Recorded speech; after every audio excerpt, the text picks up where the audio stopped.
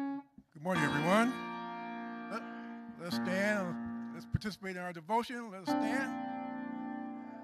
Amen. Amen. We're singing How Great is Our God.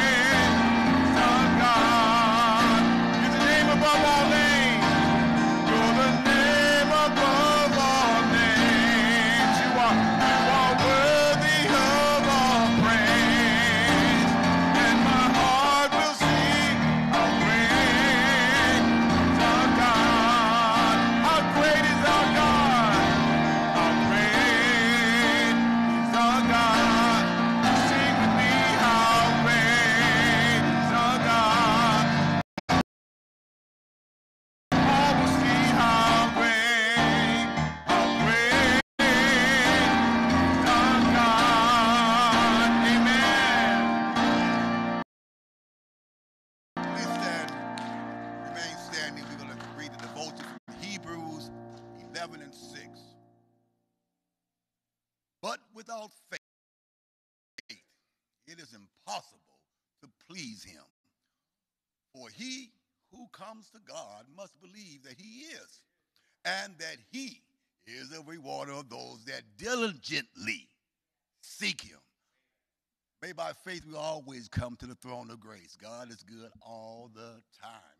Amen. Shall we pray? You may be seated. Gracious Father, you are a good God. We just thank you for all the many blessings you blessed us with, Heavenly Father. We thank you for your love, grace, and mercy. Today we gather here to worship you in spirit and truth, to say thanks and praise you, Heavenly Father. Heavenly Father, I want your Holy Spirit to surround us this morning, Heavenly Father, especially in our hearts. And bless the one who's going to bring the word, Heavenly Father. The word that's going to encourage us and enliven us, Heavenly Father, so that when we leave this place, we'll be ready to serve. Heavenly Father, remember those who are sick and shut in, Heavenly Father. Give us healing, Heavenly Father. Give the comfort to the bereaved, Heavenly Father. Heavenly Father, lift up this Good Shepherd Baptist Church, its members, the visitors, and those watching online. Continue to lift up the pastor search committee, Heavenly Father. Lift up the officers and the ministers, Heavenly Father. Continue to stand by us and be with us, Heavenly Father. We give you all the honor, all the glory, and all the praises, Heavenly Father. In Jesus' name I pray. Amen. How great is our God. Sing with me, how great is our God. Oh, we'll see how great, how great is our God. How great is our God. Sing with me, how great is our God.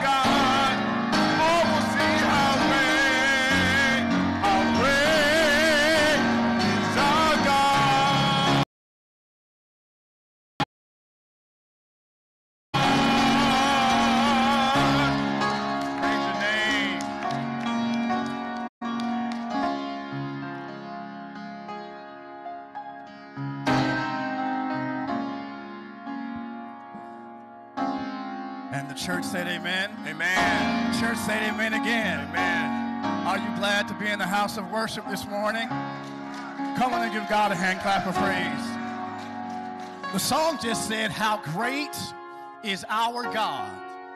Now, somebody ought to be on your feet shouting because you've been through something.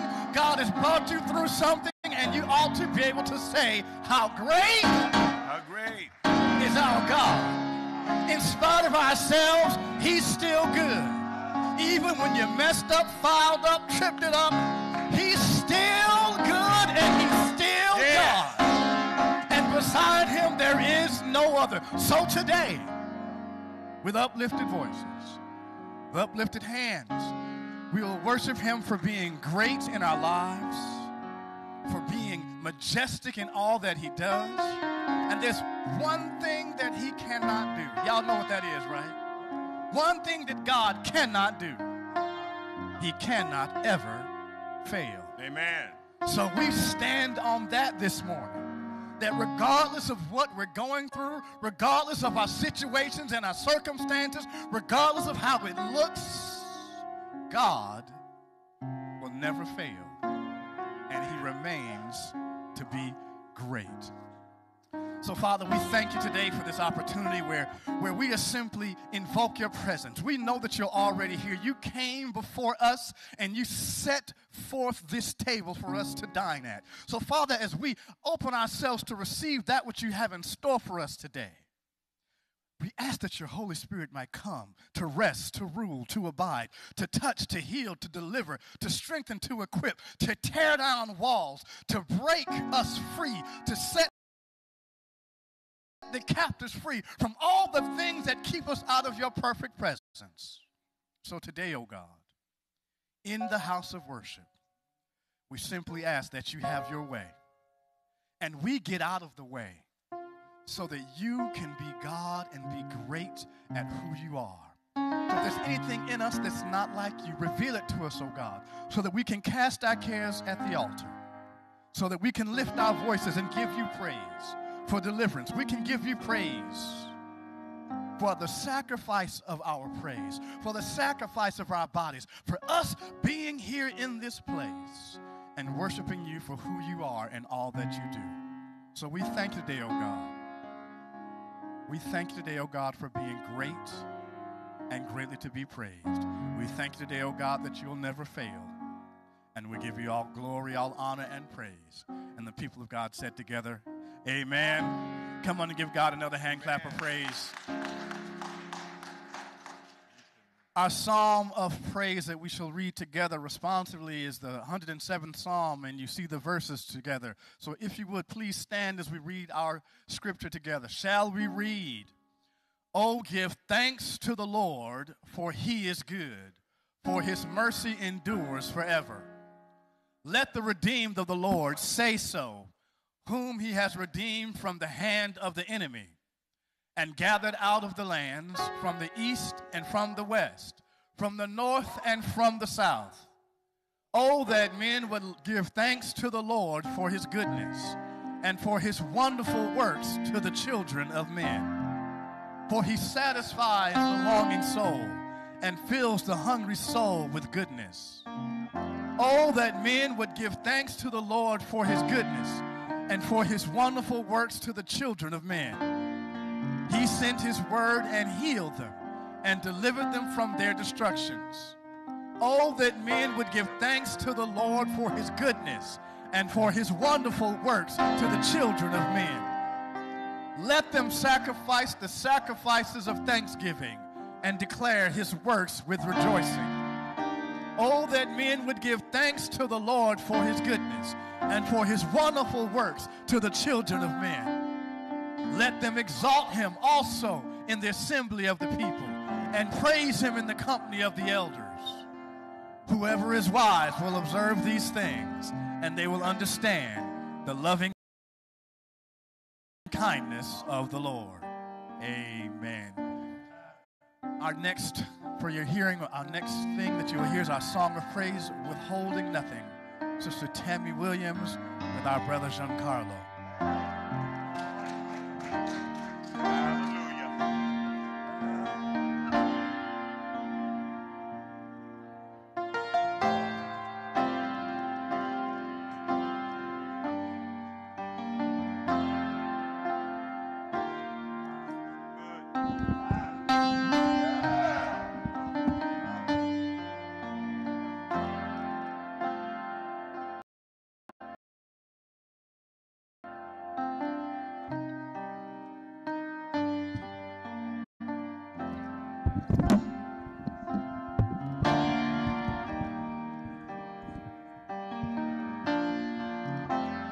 church. I'm not a singer. I'm a shower singer. But Doug said when he gets you, and he got me. Aha!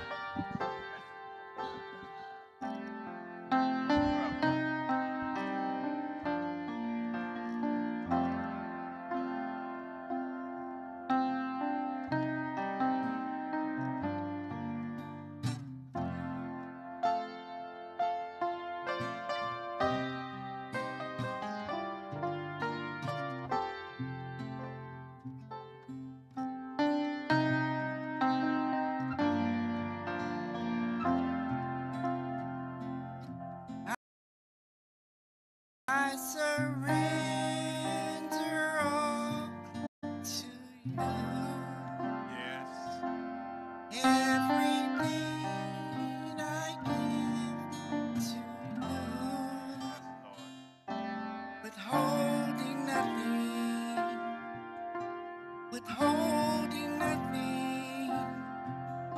Lord, I surrender all to you. Everything I give. Everything I give to you. Withholding nothing. Withholding nothing. Withholding nothing. Withholding nothing. Withholding nothing. Withholding nothing.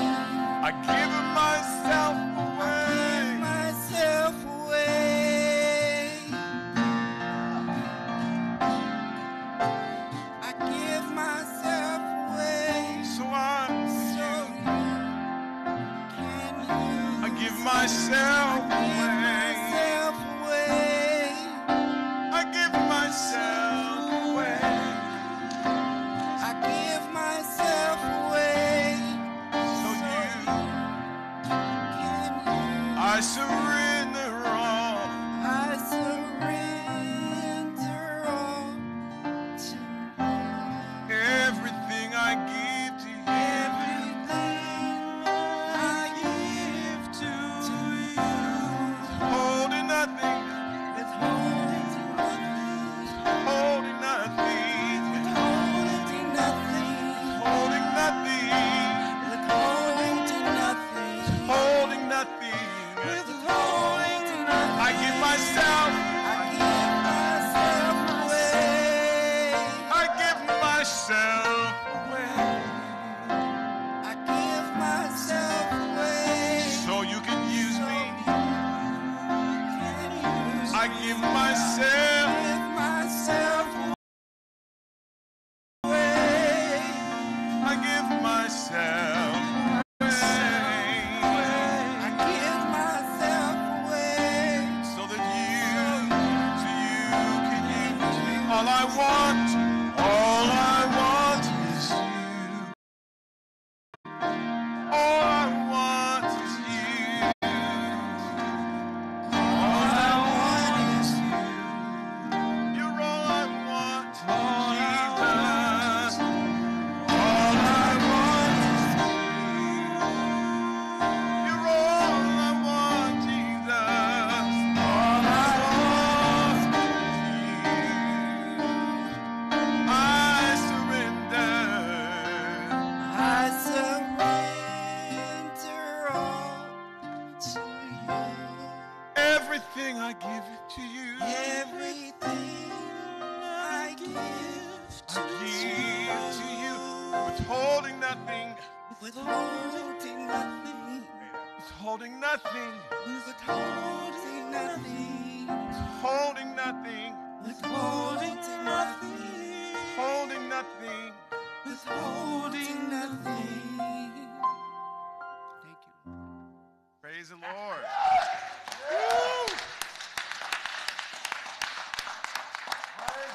That was beautiful. Praise the Lord. Thank you, sister. Praise the Lord.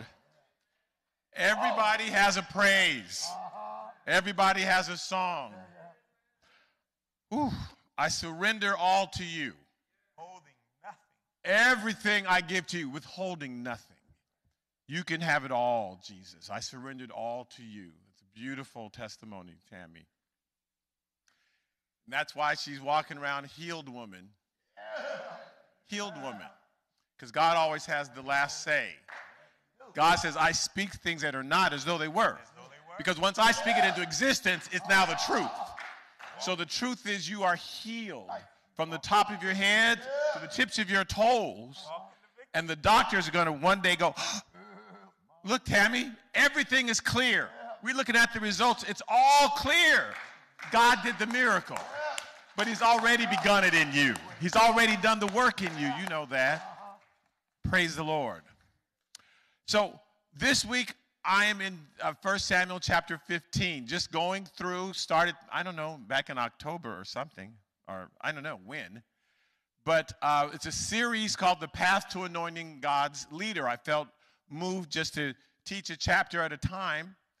So we're in chapter 15. I want to remind us about last week, the last time I spoke, that lesson. So it's review time. We're studying Saul. Now, again, the people wanted a leader, but they thought they could design the perfect leader. We'll tell God what to do, and we do that sometimes in prayer. Lord, I want you to, as soon as we start with those words, we're telling God what to do. I want you to go down the street to, like he's not already there. We got to give him direction. You know, she's on 53rd. Lord, she used to live on 52nd Place, but she moved to 43rd Street. Like God was going, what? Let me write all this down really fast. So we don't need to tell God what to do. We want to be those who listen to God and have him tell us what to do. But they told God what kind of leader they wanted, so God gave them what they thought they wanted, and they ended up with a Saul. But he's in his mercy, he was still going to use Saul. But Saul becomes prideful, etc., and starts to mess up. So let's look at what the last time in chapter 14, it said, now it happened one day that Jonathan, the son of Saul, said to the young man who bore his armor, come, let us go over to the Philistines' garrison that is on the other side. But he didn't tell his father, because his father was home eating pomegranates, sitting on the tree. But he saw something that needed to be taken care of, and that was his gift, so he went out and did it. Saul hears about something going on, and he gets nervous, like, what's going on without me? Because sometimes we're nervous, like, who's doing stuff without me? I'm supposed to be the one in charge. Nobody can do nothing without me. And that's because we don't understand the concept of what a leader is. A leader is, Jesus keeps telling us over, the leader is a servant. If you want to be first, you got to be last. You're supposed to serve other people. You're not lording it over everybody. That's not what the leader does. So he gets nervous, and in the next verse, it says, Jonathan said to the young man who bore his armor, come, let us go over to the garrison of these uncircumcised, and it may be that the Lord will work for us. For nothing restrains the Lord from saving by many or by few. So if God tells you to do something, and that's, of course, the key, it's got to be God telling you to do it. But if God tells you to do it, then you can go. It's going to win. You're the majority. So that's when, so he's routing the Philistines all by himself. They see the crowd move, and then I think in the next scripture, Saul says to the people who were with him, call the roll and see who has gone from us. And when they called the roll, surprisingly, Jonathan and his armor bearer were not there, because he's trying to figure out who is doing this. Who's fighting the Philistines? I didn't tell him to do it. So let's see, the next scripture I want to review. So the Lord saved Israel that day. Everybody joined in with what Jonathan was doing. People who had ran away, people who had gone this and that. Thank you to the faithful few who don't depend on the crowd. They're going to show up no matter what. They're going to do anything. But there are a lot of people who go away until it starts to look good. Then they show up, right? Everybody showed up once everything looked good, once they were winning. Thank you to the people who I'm going to be there and just do what God tells me to do. I don't care if everybody else is there or not. I don't need a crowd. So God saved Israel that day, but the battle shifted to Beth Aven, and now Saul's starting to lose, and he's trying to figure out, why am I losing? I know what I'll do. I'll call a fast. I'll make everybody fast. God did not tell him to do that. So everybody's fasting. Everybody's sick. They haven't eaten. Jonathan's like, this is crazy. Why aren't we eating? Because he hadn't heard about the edict, so he's eating. He's winning. Just doing something spiritual because it sounds spiritual, God doesn't honor that. God honors what he tells us to do. But you can choose a spiritual thing to do. Well, that seems spiritual. Let's go do that. God won't honor it if he didn't tell you to do it. We'll see that very clearly in a verse today. So when they're losing and things aren't going well, even though they fasted, Saul tried to find out, well, who ate when I said they didn't not to eat? And it came back to Jonathan. Jonathan ate. And so in this scripture, the men of Israel were distressed that day, for Saul had placed the people under oath, saying, cursed is the man who eats any food until evening, before I have taken vengeance on my enemies. So none of the people tasted food. It's interesting that he says, before I have taken vengeance on my enemies, not on God's enemies. But he's taking it personal. It's about me. So like I said, they found out that it was Jonathan who had done it, and he was ready to execute Jonathan. I think the next scripture, Saul answered, God do so and more also, for you shall surely die, Jonathan. Because I said it. I said that whoever is defying me is going to die. And the people said, no, you've gone too far. You've gone too far. In the next verse that I have, the people said to Saul, shall Jonathan die, who has accomplished his great deliverance in Israel? Certainly not. As the Lord lives, not one hair of his head shall fall to the ground, for he has worked with God this day. So the people rescued Jonathan, and he did not die. So even though Saul's pride wouldn't let him admit that he was wrong, the people stepped in and said, no, this person, Jonathan, is following God, so he's not going to die. We don't know what you're doing. We don't think you're following God. But just because you're in that position, that still doesn't mean we're going to follow you if you're not following God. Jonathan, we know, was doing what God wanted him to do. So now, 1 Samuel chapter 15, today's lesson, beginning with verse 2. Thus says the Lord of hosts. This is Samuel talking to Saul. Samuel the prophet talking to Saul. I will punish Amalek for what he did to Israel and how he ambushed him on the way when he came up from Egypt. I think the next verse says what he's going to do. Now go and attack Amalek and utterly destroy all that they have, and do not spare them. Kill both man and woman, infant, nursing child, ox and sheep, camel and donkey. What did Amalek do to deserve that? What could happen? Oh my goodness. Kill everybody? What did they do? So I think we're reminded in Exodus, is that the chapter? In Deuteronomy. So he says, remember what Amalek did to you on the way as you were coming out of Egypt? Just want to stop there. They were coming out of Egypt. They had not bothered anybody yet. They had just crossed the Red Sea. They were not bothering anybody. Here's what Amalek did. How he met you on the way and attacked your rear ranks. All the stragglers at your rear when you were tired and weary, and he did not fear God. Now, if a bunch of us, if 1,000 of us are all walking down Crenshaw toward the beach. Okay, we won't get there if we do that. Okay, we're walking down Slauson toward the beach. Help me now. And 1,000 of us, we're walking, and we're walking a long time. Who's going to end up eventually at the end of the line? The people who are tired, probably the elderly. My mom's probably not going to be in the front. She's going to try to be in the front because that's how she is. She's moving. But the older people are going to be in the back, right? After a while. The little kids are going to be in the back.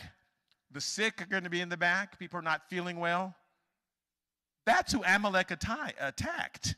He says they came up. You attacked the sick. You attacked the elderly. You attacked the children. They came up and picked off one by one the people were in the back. So that's evil. That's evil to attack those people. I understand attacking someone who's your same size, okay. But when you're going to go attack the elderly, attack the tired and the weak and the sick and the children, that's who they attacked. The women who were nursing, that's who they killed. And they continue to attack in that way, continue to bother Israel, even though they had not done anything. Wow. Hadn't done anything. And this is 200 years later. God gave them 200 years to repent. They still didn't repent. Let's look at the next scripture. So therefore it shall be, when the Lord your God has given you rest from your enemies all around, this is God prophesying in the future. Here's what I'm going to do. In the land in which your God has given you to possess as an inheritance, that you will blot out the remembrance of Amalek from under the heaven. You shall not forget. Do not forget this. That eventually I'm going to give them. Why does God wait to get them? Because he gives everybody the opportunity to repent. No matter how evil or how bad you are, he's giving Amalek a chance to change. God does not instantly judge. He gives you the opportunity to repent. But Amalek just got worse and worse and worse. So he says, now you're going to have to get rid of Amalek. Let's look at the next scripture. So I'm skipping ahead. So Samuel has his orders, right? Saul has his orders. Go destroy Amalek, kill all of them. Now the word of the Lord came to Samuel saying, I greatly regret that I have set up Saul as king. Oh, I need to stop there with that word regret. This is actually a nice translation. It actually means, the real word is repent. And the people who translated the New King James, they were afraid to put the word repent in there because they think, God can't repent. That would mean God did something wrong. So they didn't put the word, because they have the wrong understanding of what repent means. Repent just means change. I am changing. I am changing. Repent, sinner! That doesn't mean cry and weep. Repent actually means change. A lot of people cry and weep and they don't change. Those of you who are parents may have had a child get caught doing something, Mama, and 2 weeks later they're doing the same thing. They didn't change. Crying and weeping and snotting, that's cool. That doesn't mean you're changing. Repent means change. So you can have sorrow for your sin. I'm so sorry I got caught. I'm so sorry I wasn't quick enough to get out of here before you came in and caught me. That doesn't mean you're changing. When he says, I'm changing my action toward Saul. So regret is the wrong word, because God already knew what Saul was going to do. So why is he repenting? Why is he changing toward Saul? Let's give an example. I'm going to give you an example in the Bible when God changed an action. It says, when the angel stretched out his hand over Jerusalem to destroy it, the Lord relented. Now, they use the word relent, but they should have said repent. But they're scared to put the word repent in the Bible because they have the wrong idea. God changed from the destruction and said to the angel who was destroying the people, it is enough. Now restrain your hand. And the angel of the Lord was by the threshing floor of Araunah the Jebusite. Now, here's what Israel had done. Israel had started counting the people. They needed to know how many people are here, because in case they came, like, oh, good, there's 100,000 of us, there's only 50,000 of them, we can win. We need to know exactly how many people are here, because that will determine whether or not we can win. God said, don't do that. Don't count the people, because if there's only 2 of you, you can still win. If there's 1 of you, you can still win. If you got your hand tied behind your back, if I've sent you, you can win. Stop counting the people. You know what's interesting? The church, through the years, and like AJ would know this, Eugene, you know, we had 100 people, 200 people, 300, 400, lots of people through the years at the church. Right now, even though we have not that many people, our needs are met. Our bills are being paid. We have a surplus with just a few people. There are times when we've had hundreds of people and have been in debt. So God says, don't look at how many people. I'm going to bless you if you're doing what you're supposed to be doing. So they got in trouble for counting the people. So an angel stretched out, and he's just destroying the people, because I told you not to do it. And then it says God relented, God repented. God changed from sending judgment to sending mercy. So in Saul's case, he says, I'm repenting from what I was sending mercy towards Saul. I'm now going to send judgment. I was sending mercy. I was giving Saul a break. I'm now changing, and I'm going to send judgment, and I'm sealing it, and it's done. Judgment is coming his way. So let's go back. Coming to the next scripture. Here's why. For he has turned back from following me and has not performed my commandments. And it grieved Samuel.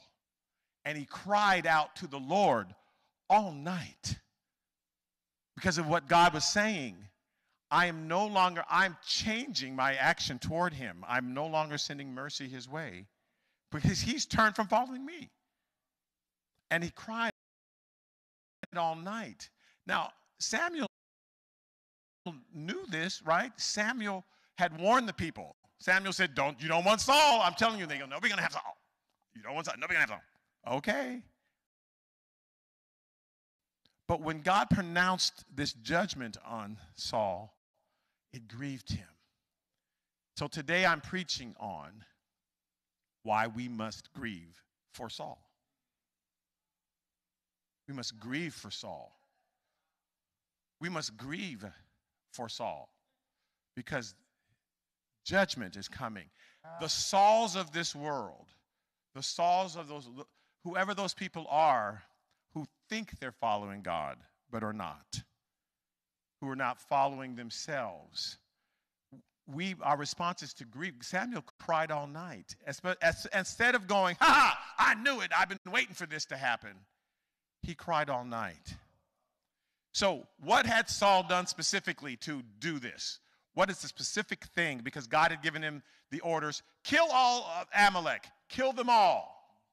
So let's look at the next scripture. So Saul attacked the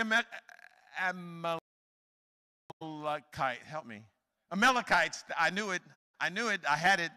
Amalekites from Havilah all the way to Shur. This from like Saudi Arabia down to Egypt all the way up to Jordan. He attacked them all over the place, which is east of Egypt. Next verse.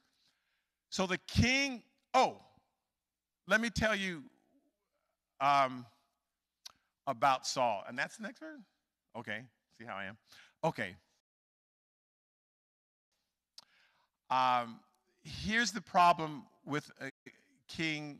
He attacked him, but he did not attack King Agag, A-G-A-G. He did not, he saved him.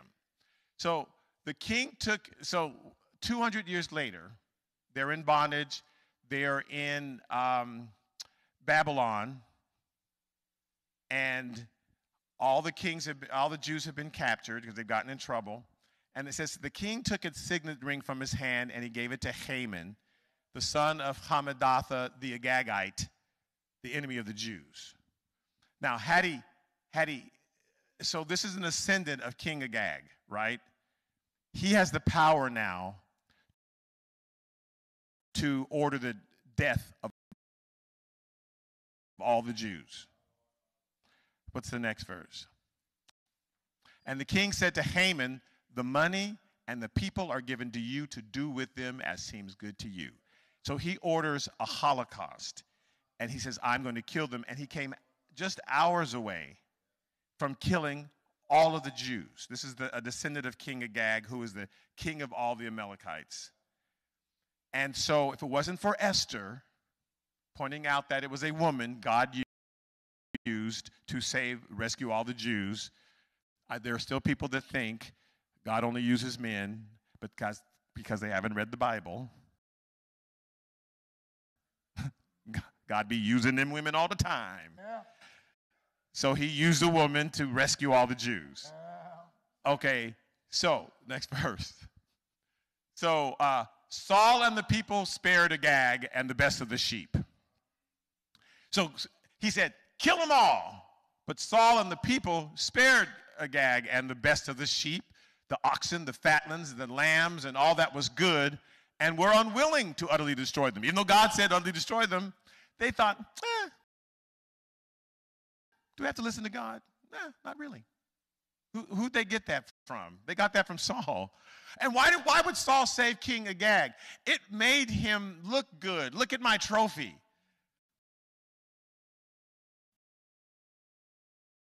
I've captured this king. So because if you kill him, who's going to see? But if I can parade him around everybody, then everybody can see, look how powerful I am. But everything despised and worthless, they did destroy. Why? Because this is how people got paid, by the way. You used to go in and you'd fight for the army, with the army, and then you would gather the spoil and take them back home, and that was your pay. God said, don't take any pay, destroy everything. They said, no, we're going to take a little bit. So they took all the best stuff back with them to Israel, and The bad stuff, they said, it's not even worth our time. You would do that if you were house cleaning, going through your garage. I didn't throw that stuff away, but no, save this good stuff. So they saved all the good stuff. Next. First, the reason we have to mourn for Saul is he treats God's word like a menu from which he can pick and choose. God said, destroy them all. Well, we kept the best. And when God tells us, the whole Bible, the entire Bible is what we are supposed to read and obey. Too many people pick out the parts that they like, and the parts that they don't like, they don't do. Well, the Bible says this. Well, yeah, but it also says this. And, yeah, well, I'm not going to listen to. Remember that there was a person who, I remember at one of our meetings, well, it doesn't matter. Anyway, you can't pick and choose is all I'm saying. You can't say, well, I don't want to listen to that. I know the Bible says that, but I'm not going to listen to that. It's like, no, you can't just pick parts of the Bible. So that's the first reason we must grieve for Saul. He really feels all the Sauls, and Saul could be a woman, could be a child, it could be, I'm just saying, whoever that Saul person is who's been put in a leadership position, but now thinks they can do whatever they want. Okay, next verses. So when Samuel rose early in the morning to meet Saul, it was told Samuel, saying, Saul went to Carmel, and indeed he set up a monument for himself. And he has gone on around, passed by, and gone down to Gilgal. So he set up a monument for himself. Look what I did. And he set up this monument and built him. They think it was this archway that he built because he wanted to commemorate his visit. Saul wants to be remembered, right? So that's why Saul will create monuments. I need everybody to know that I was here. So let me build this thing to myself so everybody can worship and say, look how incredible I am. So he built a monument. So the second thing is the monument he builds for himself won't disguise who he really is. That's the problem. You build a monument and say, here, look at how incredible I am. Whatever your monument is, whatever you feel that is, whatever you're building to have so everybody can, remember you, we still know who you are. It won't disguise. We'll still know. You can build as many monuments. Saul built a monument, but we know the truth about him. So that doesn't disguise anything. It doesn't fool anybody. Next verse. So Samuel went to Saul, and Saul said to him, blessed are you of the Lord. I have performed the commandments of the Lord. Aren't I good? I performed that. Now, he knows he didn't. But, well, I think this is the next reason we have to mourn for him. He's deluded himself into believing he's following God. He's deluded himself. Congratulate me. Right. That's how I really look. No, it's not. I can still wear those skinny jeans. No, you can't. Stop it. That's not who you are. I still look, no, you don't. I don't have a belly. Yes, you do. You look like 3 months pregnant. What? So we delude ourselves into thinking, I'm following God. Everything I'm doing, this is what God told me to do. No, it's not. You're making things up now, Saul. Next. So Samuel said, well, then what then is the bleating of the sheep in my ears and the lowing of the oxen which I hear? If you destroyed all the sheep and the cattle, am I crazy? Why do I hear all these sheep? What's going on? So he says to him, Saul says, well, they have brought them from the Amalekites. For the people spared the best of the sheep and the oxen to sacrifice to the Lord your God, and the rest we've utterly destroyed. But you know how the people are. So I think here's the next reason. I think what's next is he is never going to accept responsibility for his actions. That's why we have to grieve for Saul. whoever the Sauls are in the world, they're never going to accept responsibility for their actions. They're never going to do it. You expecting at some point they're going to go, I messed up, I was wrong. They're never going to say that. Never. We just have to deal with it. But that's horrible. David repented. God's not looking for perfect people. He's looking for people who will repent and change and say, oh my God, that's me. David, who was a mess, Saul was not a mess. Here's what's interesting. Saul wasn't a mess, other than his pride. David was a mess as far as his life was concerned, but he was always repenting. I'm so sorry, Lord. Forgive me. Try me, Lord. Create me a clean heart. I'm so... And God says, okay, you I can use because you know when you're messing up. Saul, I can't use you anymore because you refuse to admit you're messing up. You're just never going to admit it. Next. So Samuel says to Saul, be quiet. Because Saul's just, and I will tell you what the Lord said to me last night. So he says, then we'll speak on. So now Samuel is telling him. So Samuel said, when you were little in your own eyes, were you not head of the tribes of Israel? And did not the Lord anoint you king over Israel? Wow. So here's the picture, right? You were little and God was big. You were little, God was big. That change. Remember how scared he was? Remember that Saul was hiding? He said, in the stuff. But I can't do this. You're right, you can't do it. I'll do it. But suddenly Saul started thinking, I can do this. No, you can't. You still can't do it. It's God doing it through you. I don't care how many songs you sing, I don't care how many things you preach, how much money you give, how many buildings you, it doesn't matter.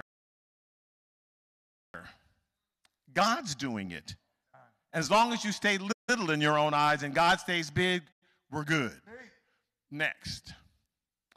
So why then did you not obey the voice of the Lord? Why did you swoop down on the spoil and do evil in the sight of the Lord? What changed? So it used to be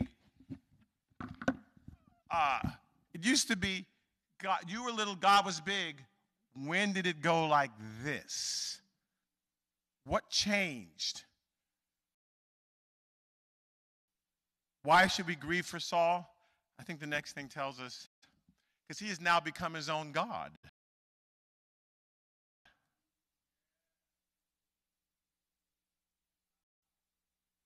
He was little. Remember you were little in your own eyes and God was big?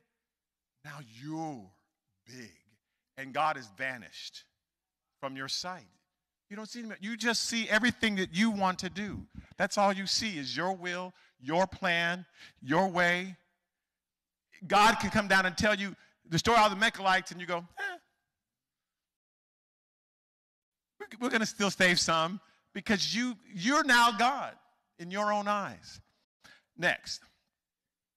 And Saul said to Samuel, but I have obeyed the voice of the Lord. I've gone on the mission in which the Lord sent me, and I brought back Agag, king of Amalek. I've utterly destroyed the Amalekites. I've destroyed them all.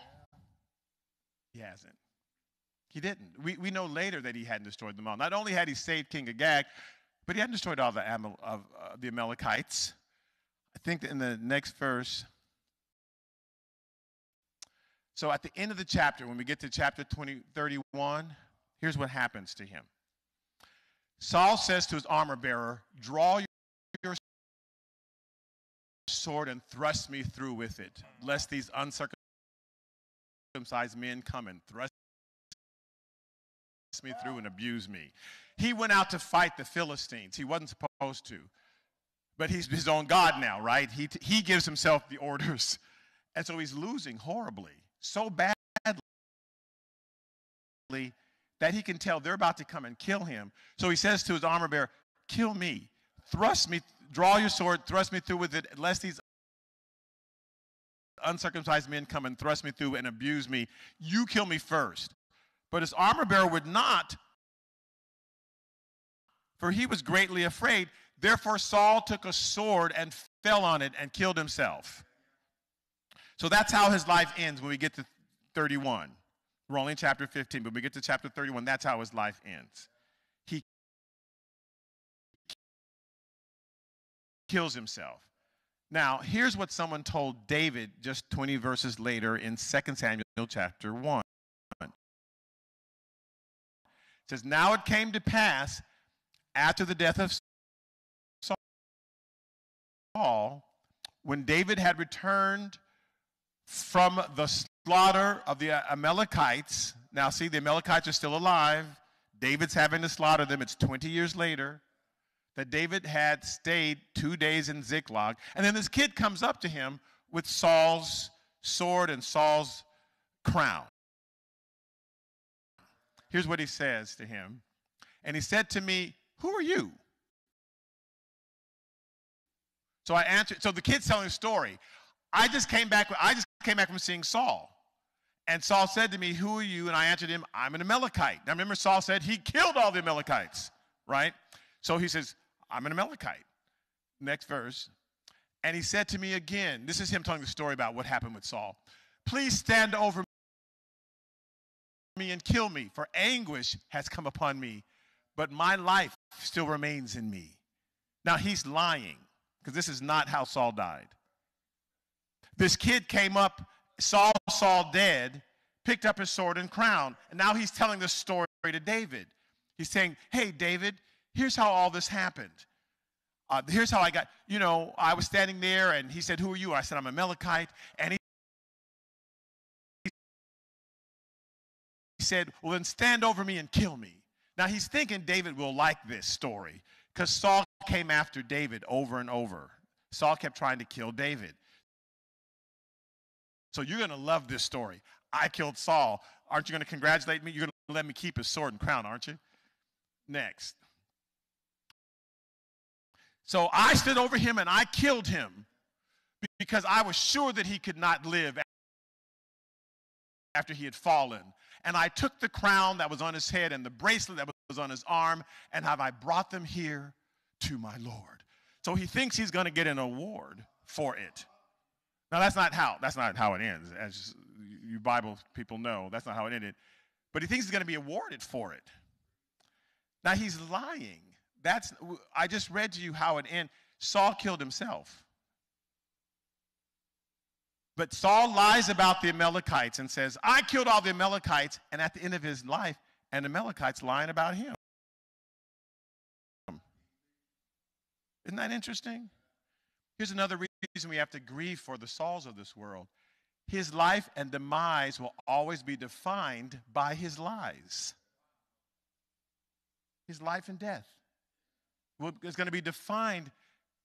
That's what's sad at this point. All the great things that Saul has done, all we're going to remember that he lied about the Amalekites, and at the end of his life, an Amalekite lied about him. And that is now defining his life. Just the lies that he's telling himself. That's all that's left. Okay, so here's what's next. But the people took the plunder, sheep and oxen, and the best of the things which should have been utterly destroyed to sacrifice the Lord your God in Gilgal. So this is Saul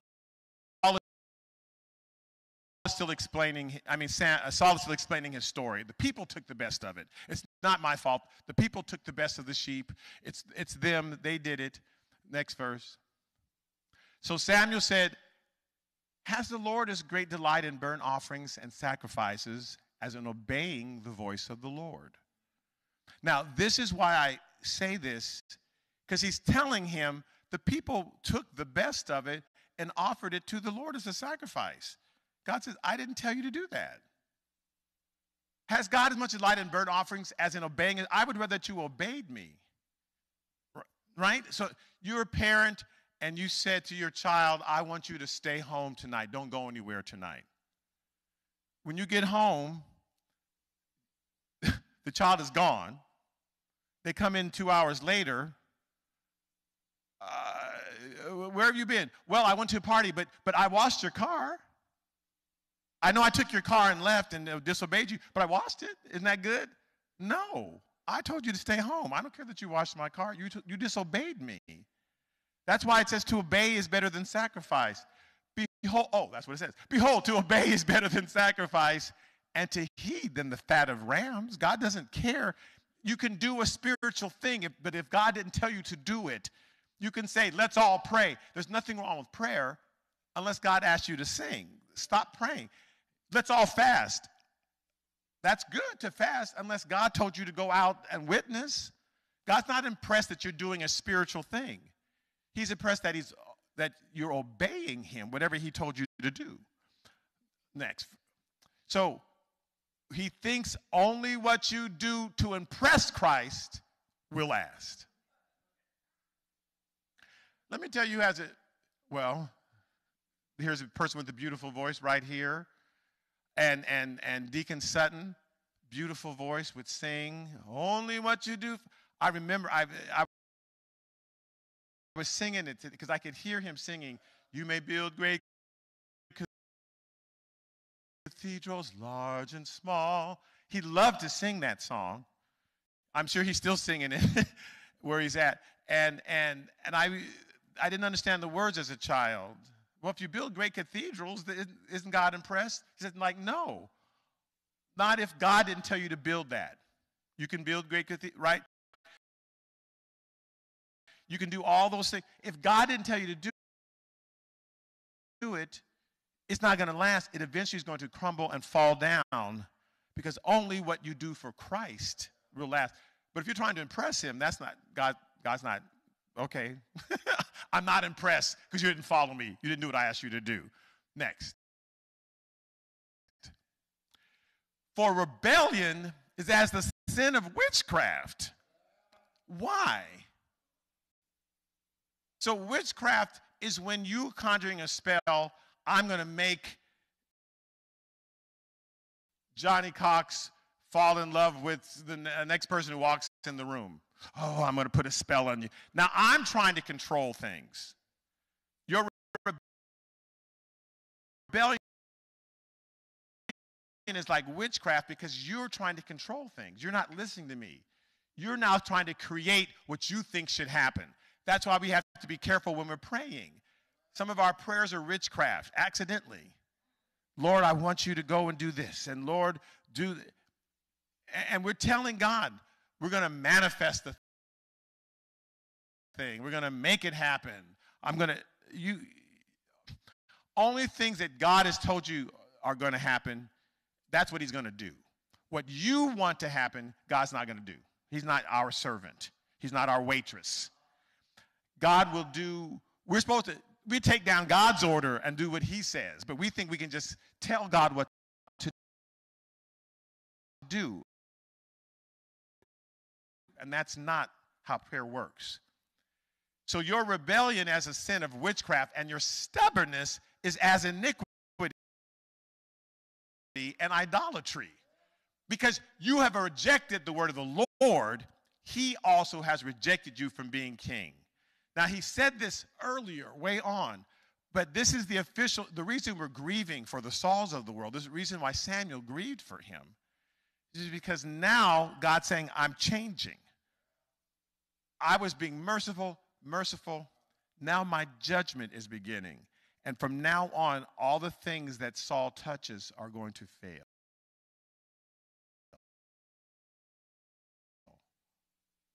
And if it was God's mercy, Saul's life would have ended immediately. But because it's God's judgment, he's prolonging Saul's life. And judgment's going to fall on him. Everything he sets his hand to do from now on will crumble and ultimately fall. Which is a shame. It doesn't have to be that way. But God's saying, I can see in his heart now his stubbornness. Well, not like God didn't. I'm now revealing. God already knew, but I'm now revealing to everybody. Now everybody can see. Because I gave this order. Samuel didn't do it secretly. Samuel said it in front of everybody, go and destroy all the Amalekites. And Saul said, we don't really have to listen to that. Let's just keep the best, and we'll do what we want. And so now his wickedness is exposed to everyone, and now God is beginning his judgment on his life. So we have to grieve for him. What's the next verse. So Saul says to Samuel, I have sinned, for I have transgressed the commandment of the Lord and your words, because I feared the people and I obeyed their voice. I mean, I obeyed them. You know, they made me do it, which is crazy, because Saul's been the one giving out orders all this time, right? No one can eat. Go do this. Go that. I messed up because of the people. Next. Now, therefore, please just pardon my sin and return with me that I may worship the Lord. So here's what he's asking to do. Remember all those, the best of the sheep and all that we've already taken care of? Come with me and let's continue what I was already doing. Yeah, I get it, I'm wrong, but let's keep doing what I was doing that was wrong. Come, let's worship the Lord. Let's go back and finish these sacrifices. It's like, no. So Samuel says, no, I'm not going with you. I refuse to go with you. Remember, so Saul grabs his garment, and Samuel keeps walking, and it tears, and he tells him, now I'm tearing, God, this is how God is tearing the kingdom away from you. He's tearing it now from you. He put it in your hands, but now it's torn. The next verse. So Samuel said to him, the Lord has torn the kingdom of Israel from you today, and has given it to a neighbor of yours who's better than you. And he just means better at following my orders than you. So this is the turning point. This action that you have now done, you've crossed the line.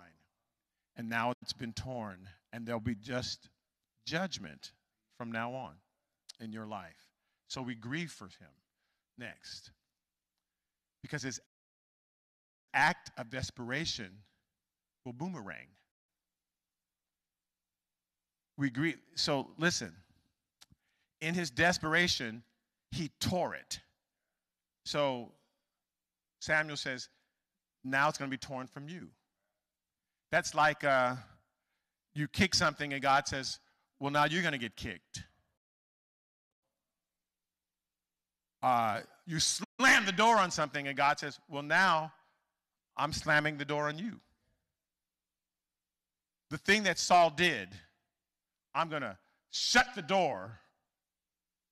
Okay, now the door's being shut on you.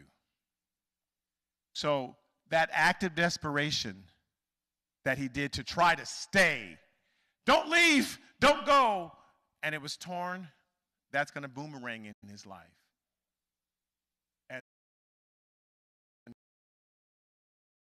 And so we grieve for Saul. All the Sauls of this world, whether men, women, old, young, because they've moved to a place now where God is changing toward them in that God says in Jeremiah, I want you to know me, that I'm the Lord who executes mercy, judgment, and righteousness. That's who I am. If you do certain things, my mercy side comes out. You do certain things, my righteous sides come out. Do certain things, my judgment side comes out. But I'm always those things. And so we want to stay in his mercy, but sometimes we finally do an act, and God says, and now my judgment is being waged on you. So here are the last verses. So also, he says, the strength of Israel will not lie nor relent.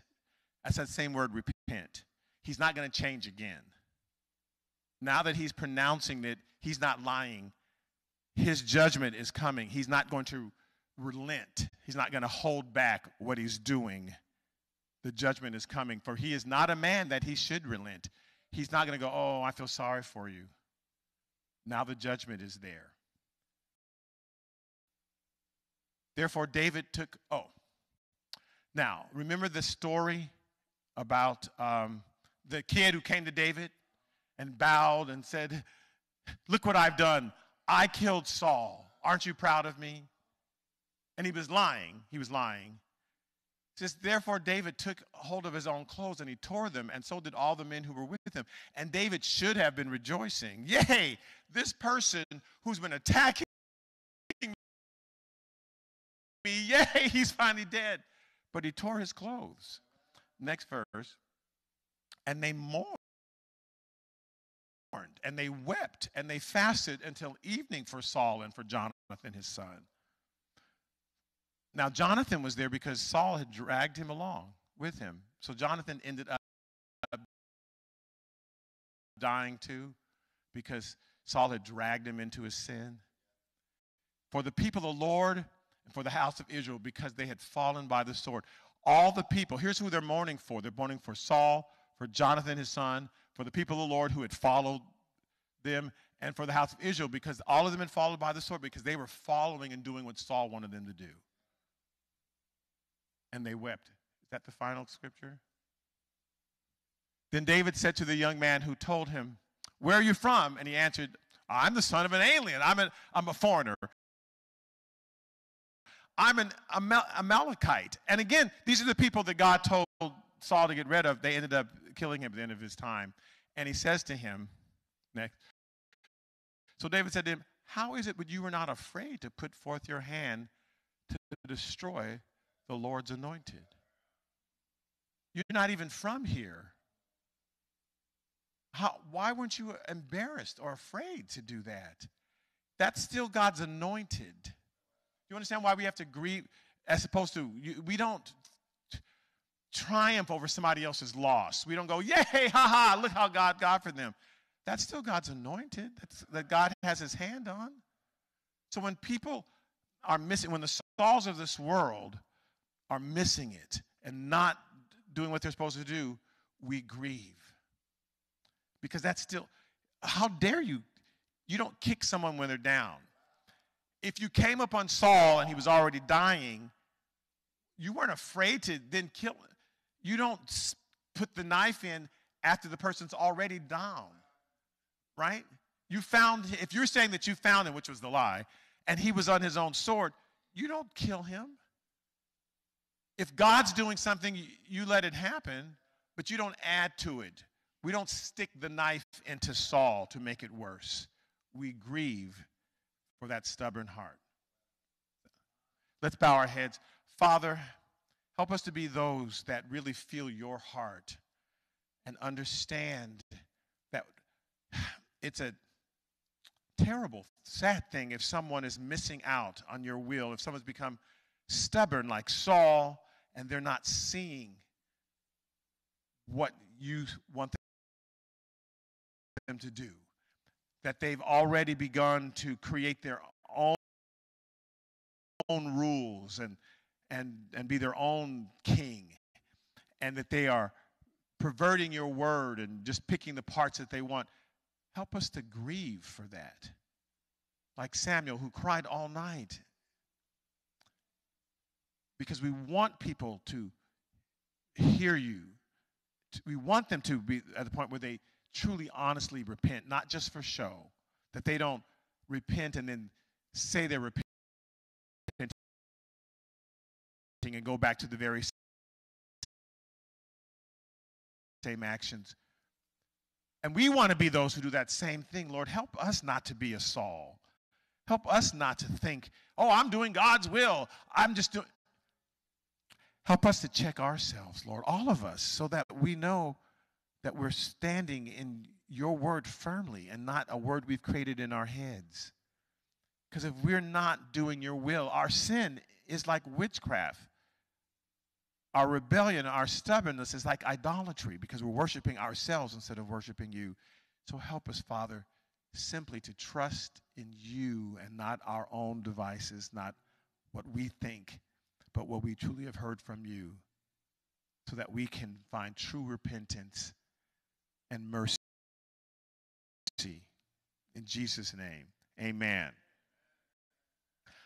Okay, so just quickly, as the service is ending, is there anyone who's visiting here for the first time?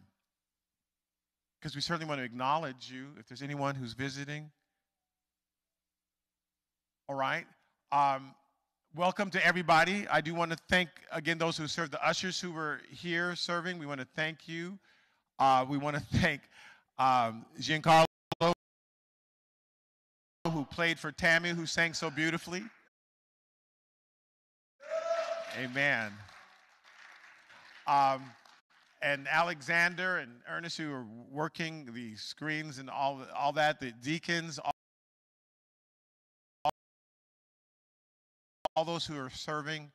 And again, thank you for being here and fellowshipping together, because it's our fellowshipping and our loving one another that is helping us fulfill what Christ wants, because we're the body and we have to be together and love one another. That's how we're going to grow. There's some quick announcements. Again, for your offering, if anybody's watching at home or if you're here, just reminding you to go to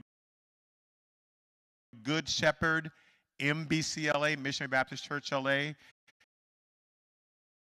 You can give. There's a green button that you push, and you give your offering there. At the end of the church, we'll do what we normally do. The next announcement, there's the joint board meeting Saturday, first Saturday in April, from 9 to 11 again on Saturday. Next is the Good Shepherd presents the Easter Party, which is the Youth Community Fun Day on Saturday, April 8th, starting, I think it's from 1 to 4. There'll be food, games, prizes. I think we might have some flyers for you. But on the first Saturday, we want everybody to come out. We want the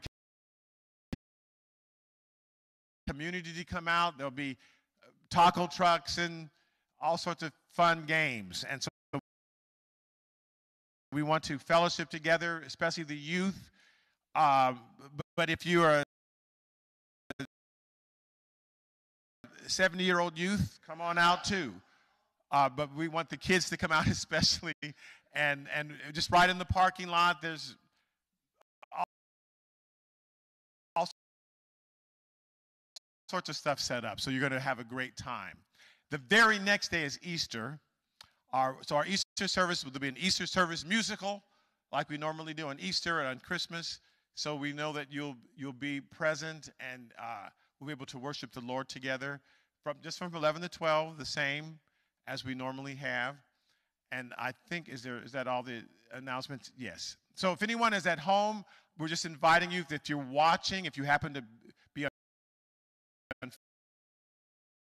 Facebook or on our and see this service, if you want to accept the Lord, it's a simple thing to do. It's simple to say, Jesus, come into my heart. I want your mercy. I want what you've done for me on the cross. I want that. So please be my Lord and Savior. And it's such a simple thing. He makes it simple. He says, I sat at the door and knock. You just have to open the door and let him in. If you do that, if you're at home and say that simple prayer, and I know you want it to be a big, long prayer, but it's a simple thing, we'd love for you to call in and let us know that you prayed. Our church phone number is 323-232-0956. Or if there's any sort of need that anyone has at home and you can't make it out, please call and leave a message. And our deacons and our trustees and our ministers would love to pray for you.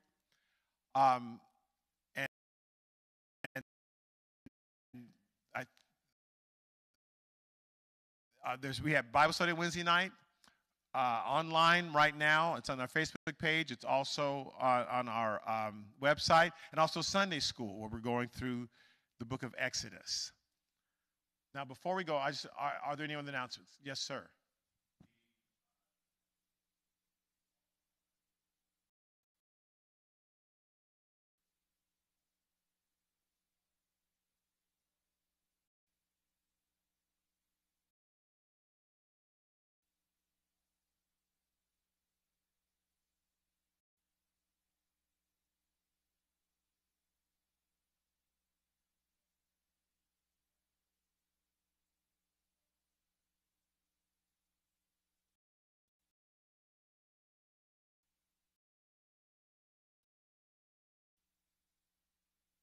Amen.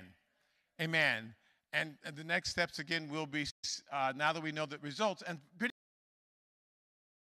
much the church says that we didn't have a preference. We weren't saying it had to be what age or how tall you had to be, or for the most part, the church said we just leave it up to God. So we will be sending out applications, and I mean not sending them out to people, but making them available. And we'll be starting that process soon. And so we'll be seeing who God is going to be sending in order to apply to be a pastor here. And at a certain point, we'll be scheduling the speakers so that you can be here and listen. And the church, it's a decision, even though the pastor search committee simply created the application in that process, it's the church who decides. So the church will be listening, and then you will be praying, and whoever God speaks to your heart, then we'll come together and vote. So that's something that the church will do. The search committee is just simply putting the process together, but the church votes. Okay, if there's not anything else, let's stand and be dismissed.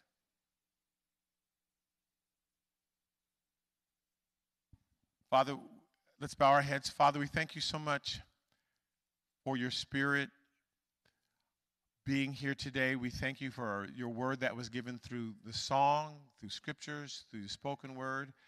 Also your word just giving when we love one another or smile at one another.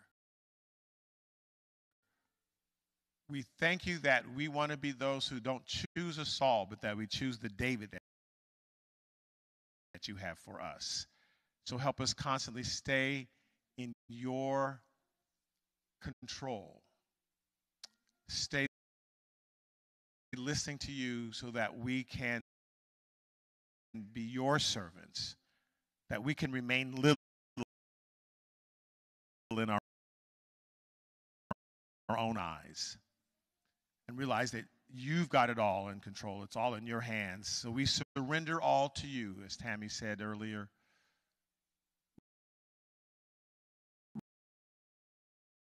We give it all to you, withholding nothing.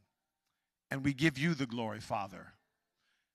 Now unto him is able to keep you from falling, the only wise and true Savior, be all majesty, power, glory, and honor. In Jesus' name we pray, amen.